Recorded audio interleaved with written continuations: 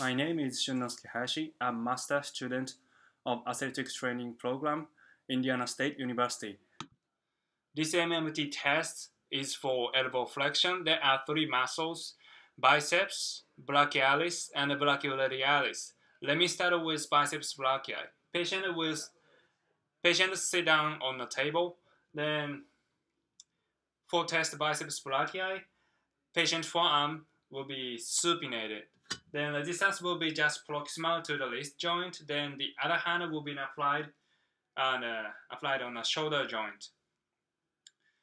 The patient flexes elbow during available through range of motion. Then let me start the test.